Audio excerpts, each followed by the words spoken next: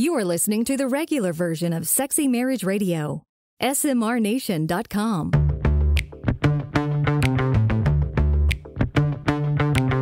You've turned on Sexy Marriage Radio, where the best sex happens in the marriage bed. Here's your host, Dr. Corey Allen.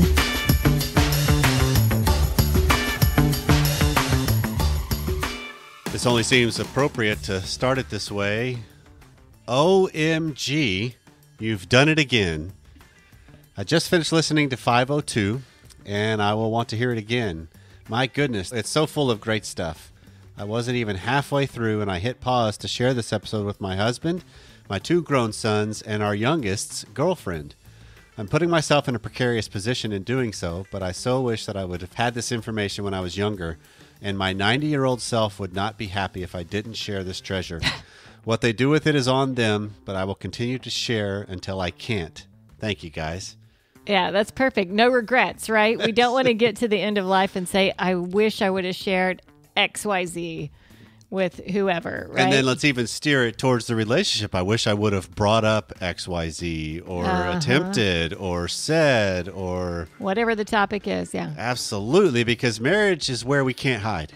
Mm-hmm. And in family, we can't hide, no matter how much we like to think we can. We can't hide.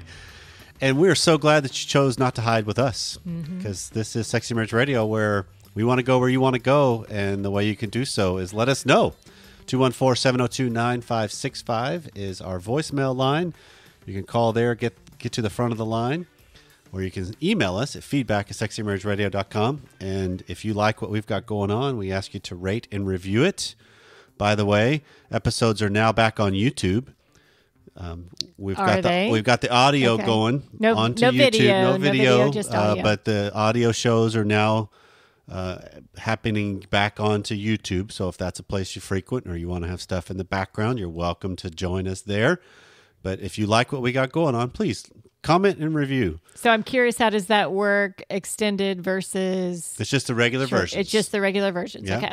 Speaking of, coming up on today's regular free version of Sexy Marriage Radio is several of your questions and our answers.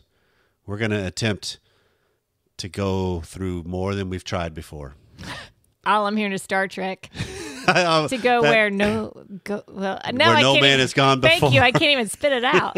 Well, sometimes sexual encounters are that way too. Yes, I'm attempting to go where no man has gone before. before. And on the extended version of Sexy Marriage Radio, which is deeper, longer, and there are no ads, you can subscribe at smrnation.com/SMR Academy. We're going to just maybe, wrap up this intimacy conversations that we've been having of the new definition of intimacy, and coming at it from a slightly different way was part 2. And now we want to start spinning it towards some actionable framework of, now what do I do with this? All right. How do I approach this all the more? Okay. All that's coming up on today's show. Hey, thanks. I did have a couple of questions. First one is, what if your wife doesn't like your personality? How do you work through that? It's been a sore subject. Another question I have is, how do you determine if you're a sex addict versus a high drive? I've been told that because I listen to your show and other shows, that makes me a sex addict. And then the third question is just with COVID and a bunch of people I know who've done Pure Desire or the Conquer series, a Christian perspective of how to deal with pornography, has gone through relapse. And then with the stress of COVID, I was just kind of curious if you've heard of that, or more couples are struggling with that, because it also looks like divorces are going up on the rise too. So just a couple of different questions. Thanks for all you're doing. Always enjoy the show. Take care. So let's just take them in order. Okay. What do you do when your spouse does not like your personality? You're asking me? Well, that was kind of who I was looking at while we were talking, but I'll answer it. Well, yeah, I mean, I'm going to defer to you and chime in where I can, but what would you say would be the answer on that? Well, okay, so there's 2 things, and I'm going to put the 2 together, high desire or addiction and personality. they're different context and subject matters, obviously, but the fundamentals are the same. If I don't like your personality and I can use that as a broad brush statement, and I don't have to give what's the technicalities, what's the nuance, what's the specifics within that, that's what I got to know. So is that an out? Is that a way for someone to just say, I mean, well, for them to have connected in the first place, there had to be something in the personality that she liked. There was something. So what turned, granted, we all, we say that, you're really into marriage when you wake up one morning and say, who is this in bed next to me? Right. Right. We've said that a few times before. So we realize that once you get into a relationship, you see all these things you didn't see before. Oh, yeah. But there's got to be something there. You get behind the curtain and you see things. That's what we've been doing in the last 2 weeks of extended content is when more stuff is revealed. But I'm also adding in the second question he had on that because he made the comment of, I've been told that because I listen to these things, I'm a sex addict. That's a broad brush stroke of just saying you've got a problem because you're interested in this content, in this aspect, just like I don't like you because of your personality. Mm-hmm. Okay, that's not specific enough.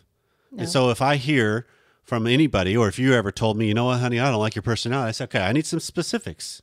Yeah, what is it you don't like? Give me some detail. Right. Do you not like the way I eat an apple? Is it that I smack my food? Right. Or maybe I laugh loud and it's inappropriate, or am I just mean? Or I got all kinds of noises and smells emanating from my body, and maybe I'm always sarcastic, and I don't like someone who's sarcastic. Right. So you need some specifics, and then when you start getting that, then you can talk about, okay, wait, what's really changed, and what's really that about? What's the meaning of it? Okay.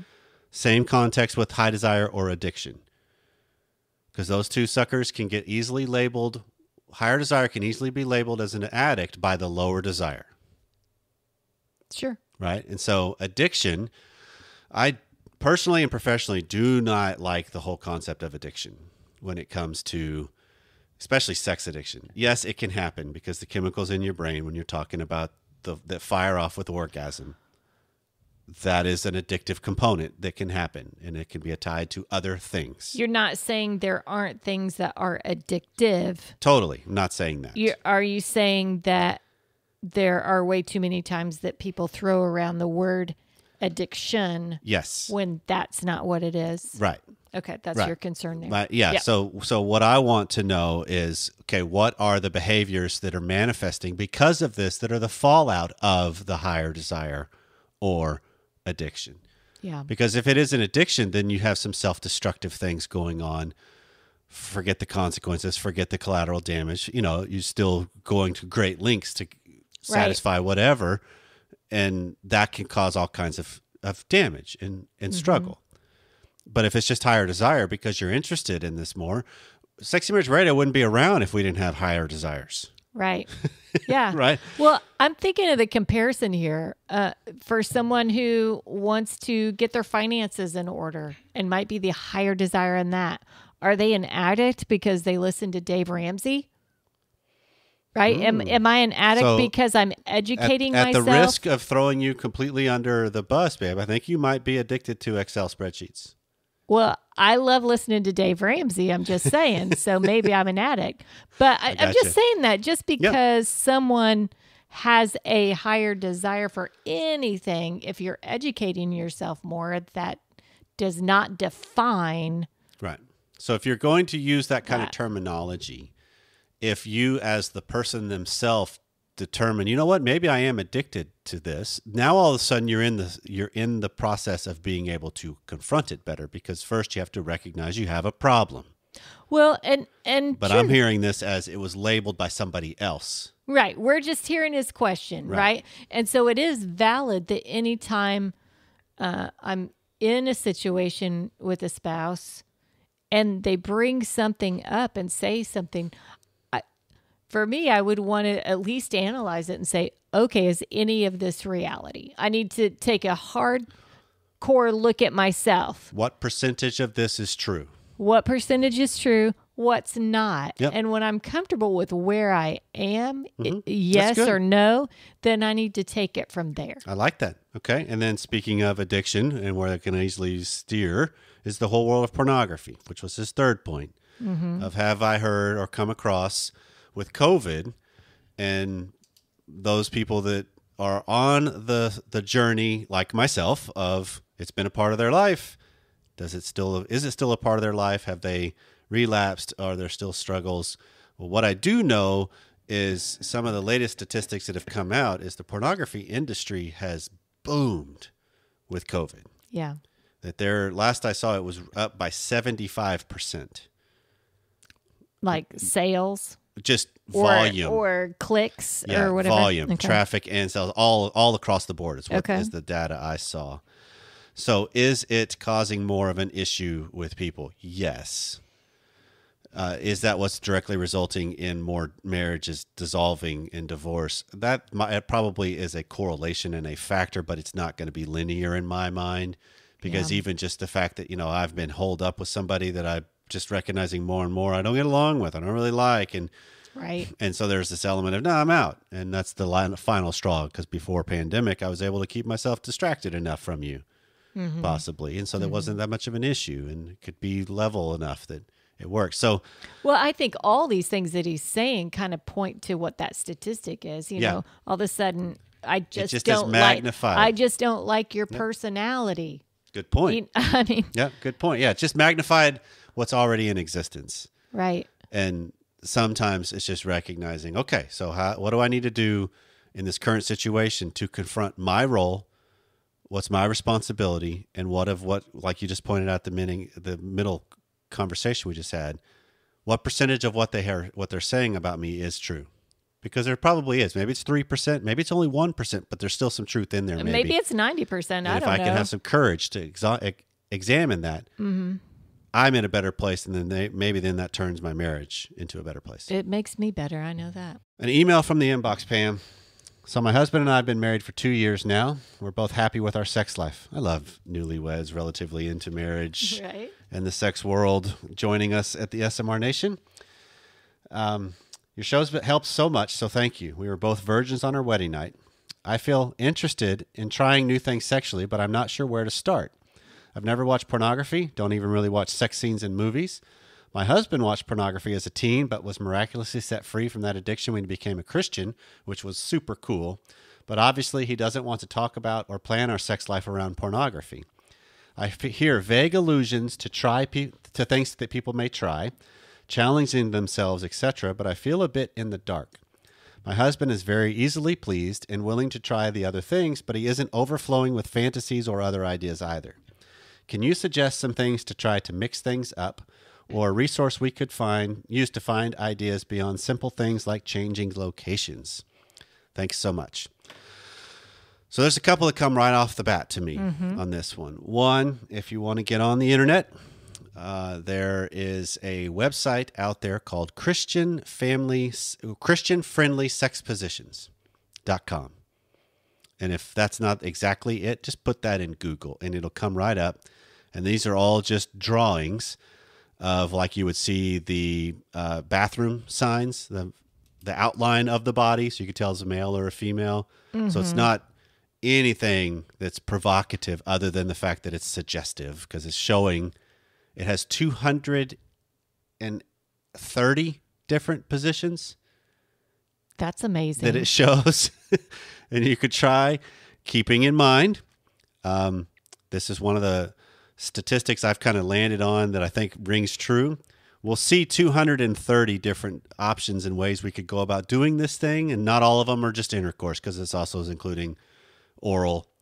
There's a variety of contexts of sex and our sexuality. But keep in mind that maybe about 30% of what you try, you're actually going to be successful at. Because some of the stuff's like, we just can't do that. My body doesn't bend that way. Just didn't do it for me, maybe. Yeah, or sometimes we're just not capable of, especially those of us that are old like me, because you are not old, but I am. Right. And so I'll throw a hip out if I try some of those suckers. So that's one. It's just Christian-friendly sex positions is a great resource. Okay. Another is old friend of ours, Intimately Us app. He's got great games and some things that are going that we helped create and we're part of. And then he's just kind of he's on his own with this now and doing some fantastic stuff with it. that's safe. A game you and I have really loved is A Private Affair. But sadly, trying to find that deck of cards, because it's a print, and shipped to you, they're out of inventory and they have not done another run. So it's a collector's item. Right.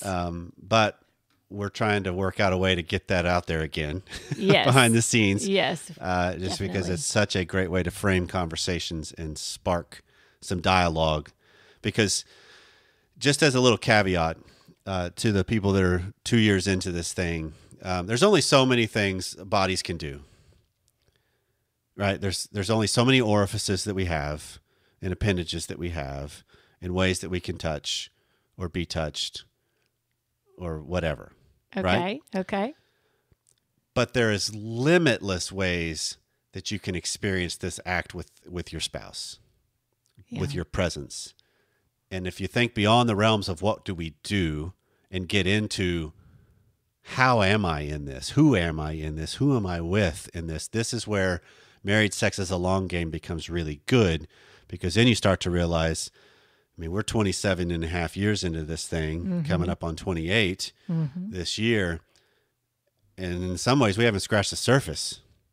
Yeah, I would agree with that. Because we are becoming who we're becoming as this journey's unfolding too. And so there's newness all the way through. And so, yes, it's fun to find ways to spice it up, change it up, and have some fun with this.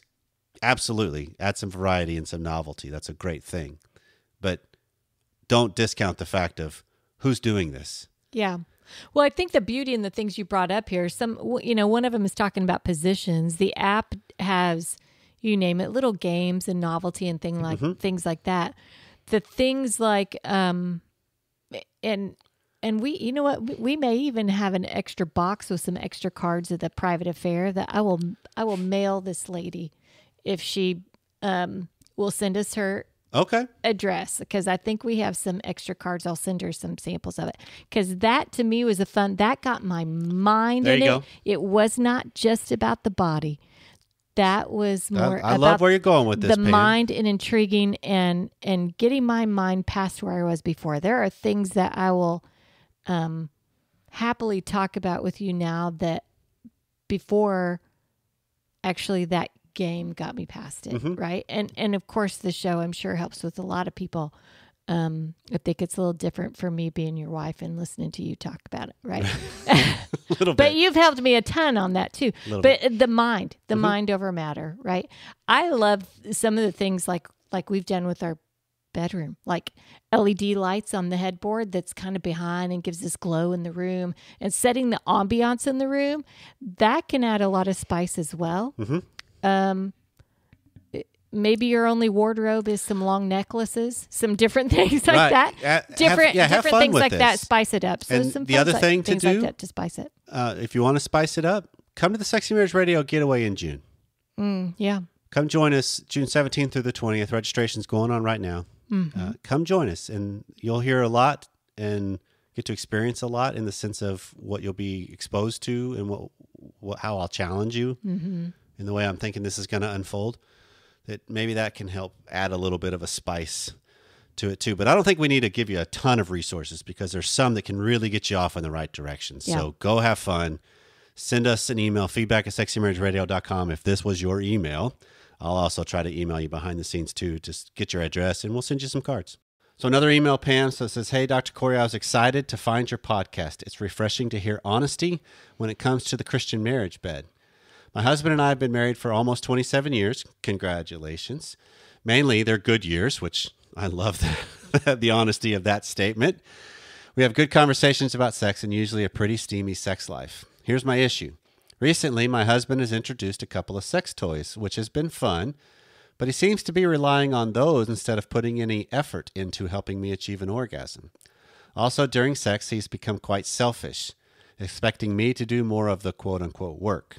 When he's done, I can take care of myself, quote unquote. Please don't think that I keep a scorecard of who does what. I certainly don't. But oral sex can go both ways. When I bring this up, he's quick to apologize, but the actions don't seem to change. Do you have any advice for me? Thanks so much for your time and your podcast. Okay.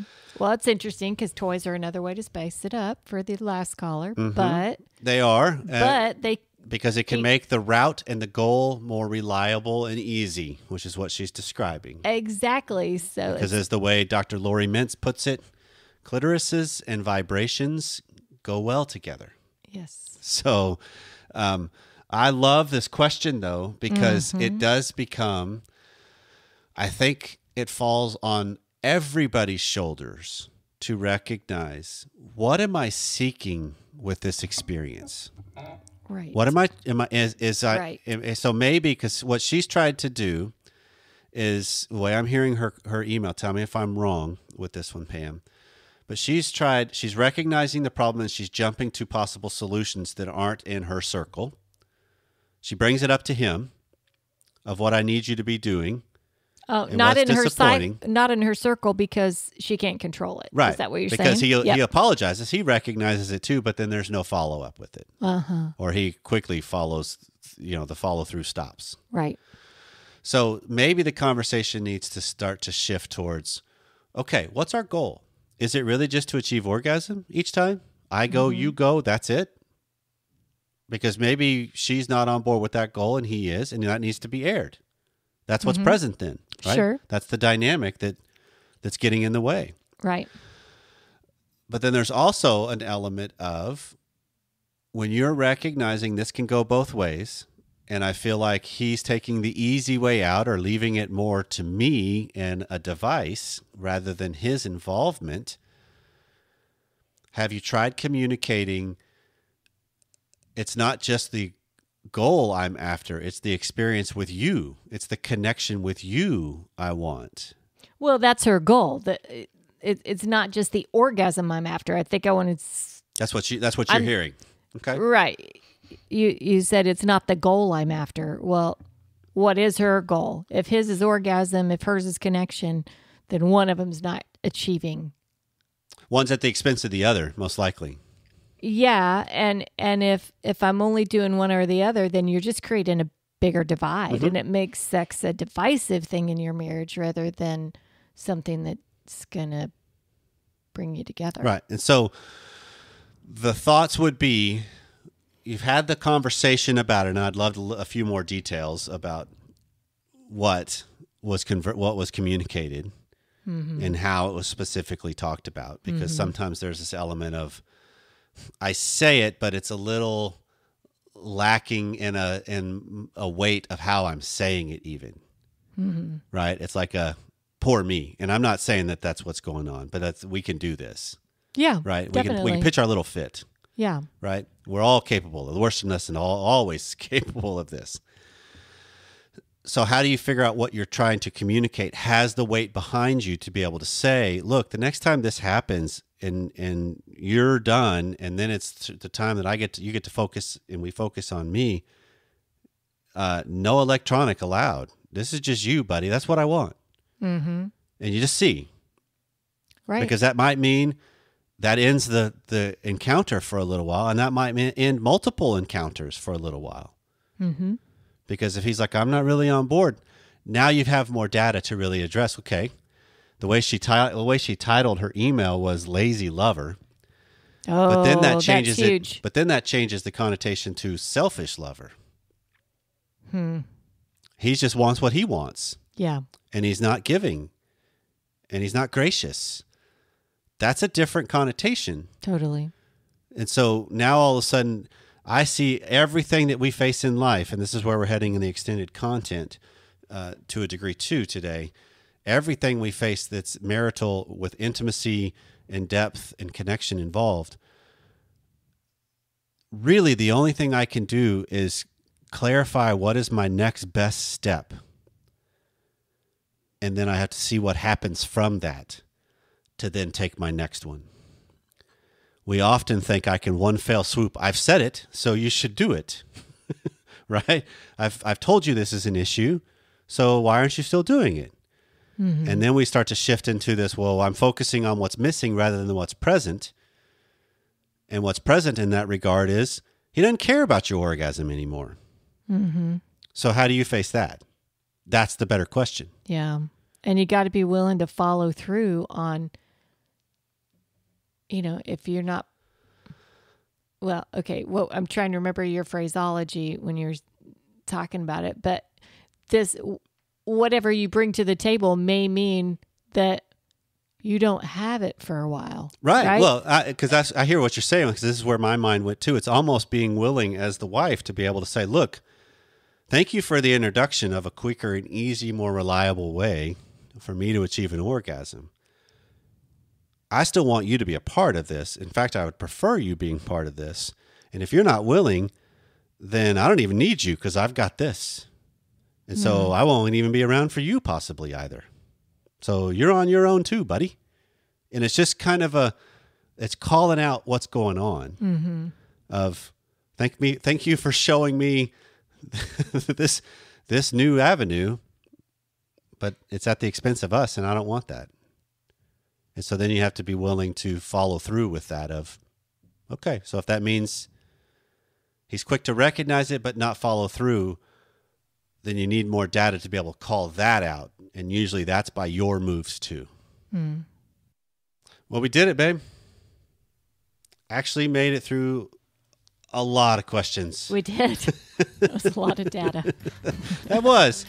And it is fun because I think some of the times where we've gone throughout the history of SMR, we go deep on some of the different questions, add in some different content or concepts, try to see, and then sometimes maybe we just need to answer the questions. Yeah. And don't need all the fluff and theory. I don't think it's fluff, but I was trying to be self-deprecating there. Okay, well, don't do that. Okay. Well, this has been Sexy Marriage Radio. If we've left something undone or you wanted more fluff and theory and data, let us know. We can easily pick this back up and continue the conversation. 214-702-9565 or feedback@sexymarriageradio.com. So wherever you are, whatever you've been doing, we thank you each and every week that you spend it with a little bit of time with us. See you next time.